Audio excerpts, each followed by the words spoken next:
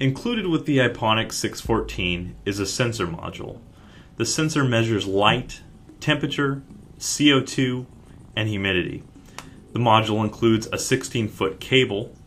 Optimally, you will want to hang the module near the crop level, close to the center of the controlled environment to get readings that are closest to what the plants experience. You want to keep the module away from any irrigation emitters, unit heaters, or anything else that will affect the accuracy of the sensor. First and foremost, you'll want to go ahead and connect the sensor module at the bottom of the Iponic 614 and make sure that it's screwed in tightly. The top of the sensor is the end attached to the sensor cable, and this contains the light sensor. For an accurate light reading, allow this end to face the light bank.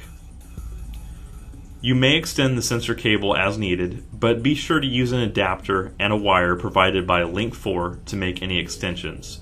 Both the wire and adapter can be purchased from Link4. If any splices are needed to extend the cable length, make certain that they are watertight. Water or fertilizer infiltration will cause unstable sensor readings.